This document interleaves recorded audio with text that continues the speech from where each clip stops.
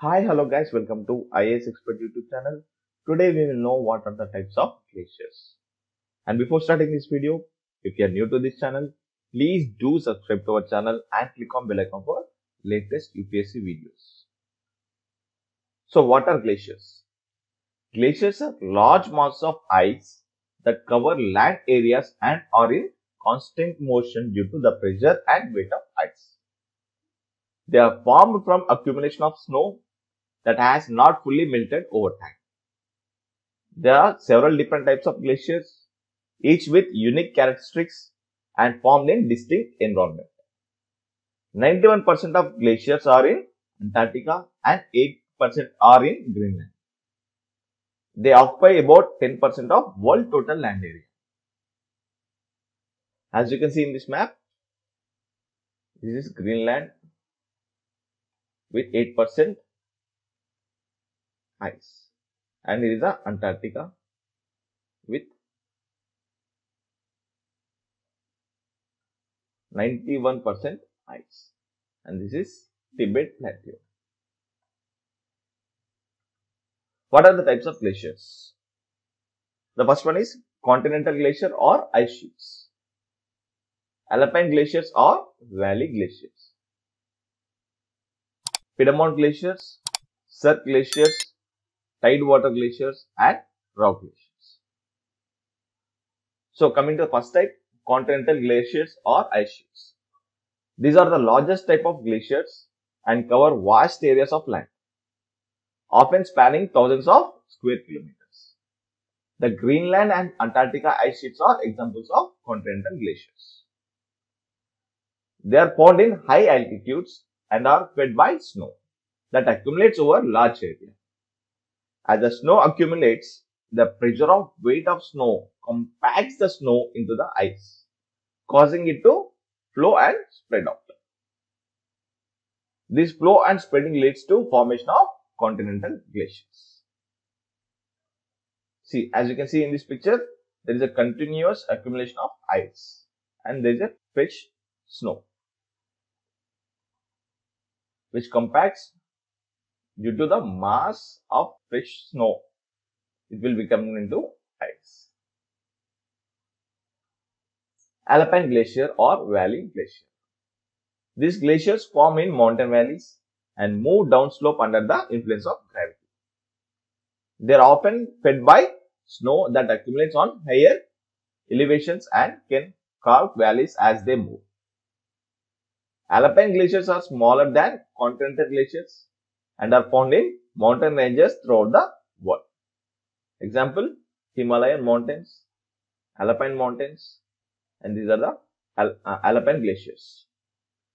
They can be found in high altitudes in both temperate and polar climate. As you can see in this picture, there is a mountain and there is a glacier.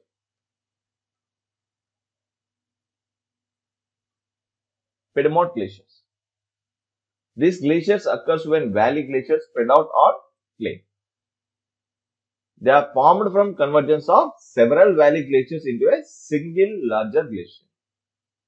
Piedmont glaciers are found in areas with large amount of snowfall such as Alaska and Canadian Rockies. See, these are the mountains and this is the plain. The snow move downwards and form Piedmont Glacier.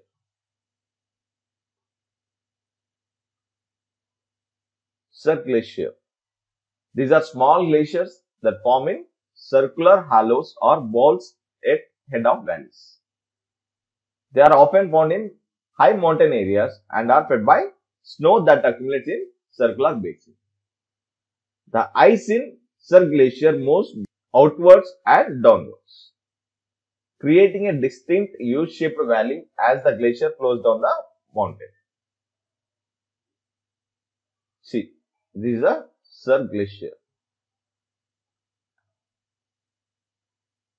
Tidewater Glacier. These glaciers flow into the ocean and calves of icebergs.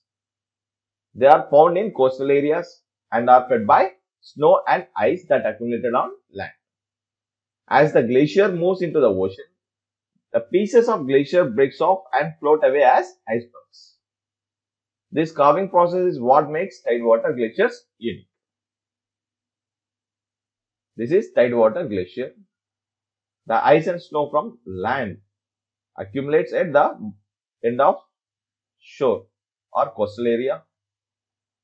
Due to the pressure, there will be some breakage of glacier which forms icebergs which float in sea or ocean. Rock glaciers. These are permafrost covered masses of rock debris that move downslope under the influence of gravity. Rock glaciers are found in areas with permafrost where the ground is frozen year round. They form from the snow movement of rock debris combined with freeze-thaw cycles of permafrost, causing the rock and ice to move as single unit. See, as you can see in this picture, there is a rock glacier formed by rocks and ice. Due to permafrost cycle, the ice between the rocks accumulates, freezes and melts.